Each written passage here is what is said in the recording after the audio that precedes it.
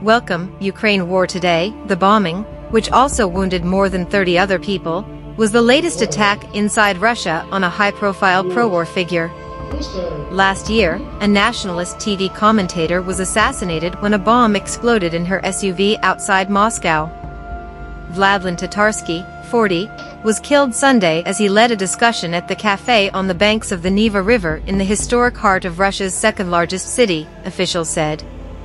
Tatarsky, who had filed regular reports from the front lines in Ukraine, was the pen name for Maxim Fomin. He had accumulated more than 560,000 followers on his Telegram messaging app channel. Russian authorities blamed Ukrainian intelligence agencies Monday for orchestrating a bombing at a St. Petersburg cafe that killed a Russian military blogger who fervently supported Moscow's invasion of Ukraine, and they arrested a suspect in the attack.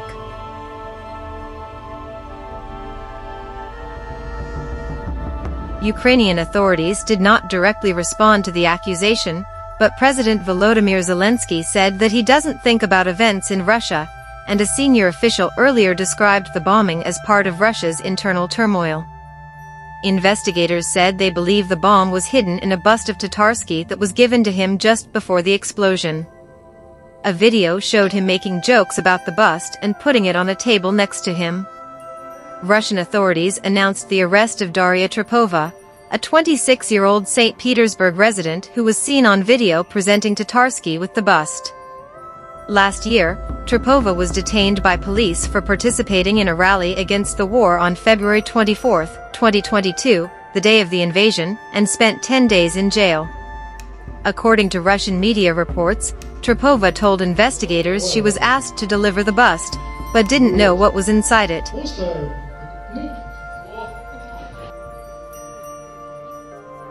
The National Anti-Terrorist Committee, which coordinates counter-terrorism operations, said the bombing was planned by Ukrainian special services, noting Trepova was an active supporter of imprisoned Russian opposition leader Alexei Navalny. Navalny, the Kremlin's fiercest foe who had exposed official corruption and organized massive anti-government protests, is serving a 9-year fraud sentence that he has denounced as a political vendetta. Navalny associate Ivan Zhdanov warned that authorities could push the false allegations of involvement in the attack by supporters of the opposition leader to set the stage for another trial that would extend his prison term.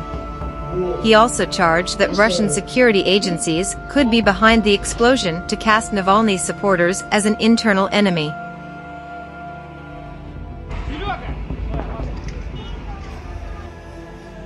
The Interior Ministry released a brief video showing Trepova telling a police officer that she brought the statuette that exploded to the cafe. When asked who gave it to her, she said she would explain it later. Kremlin spokesman Dmitry Peskov said the attacks on Dugina and Tatarsky proved that Moscow was justified in launching what it describes as the special military operation in Ukraine.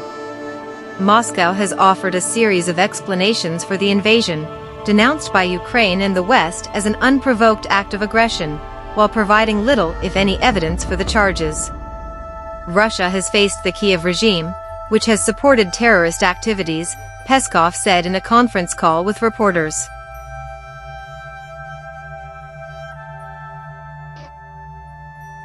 That is why the special military operation is being conducted.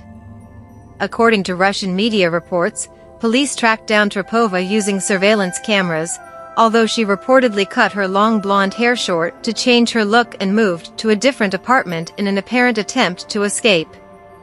Military bloggers and patriotic commentators compared the bombing to the August 2022 assassination of nationalist TV commentator Daria Dugina, who was killed when a remote-controlled explosive planted in her SUV blew up as she drove on the outskirts of Moscow. Russian authorities blamed Ukraine's military intelligence for Dugina's death, but Kiev denied involvement.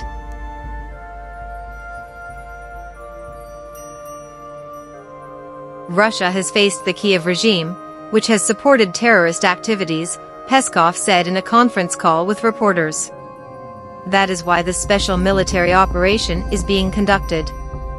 Yevgeny Prigozhin, the St. Petersburg millionaire restaurateur who heads the Wagner Group military contractor spearheading Moscow's offensive in eastern Ukraine, said he owned the cafe and allowed patriotic groups to use it for meetings. He said he doubts the involvement of Ukrainian authorities in the bombing, saying it was likely launched by a group of radicals unrelated to the government in Kiev. Zelensky brushed off questions about the bombing. "I don't think about what is happening in St. Petersburg or Moscow. Russia should think about this. I am thinking about our country," Zelensky told journalists.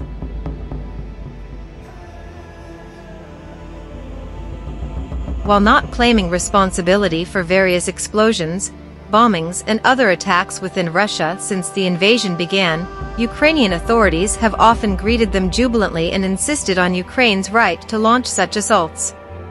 Ukrainian presidential advisor Mikhailo Podolyak responded to the news of the bombing by casting it as a result of infighting in Russia.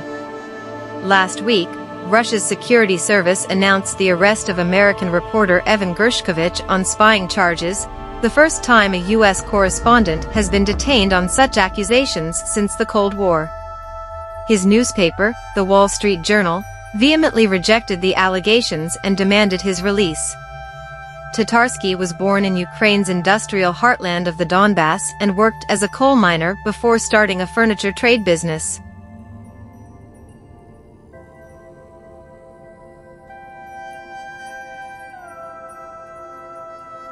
When he ran into financial difficulties, he robbed a bank and was sentenced to prison.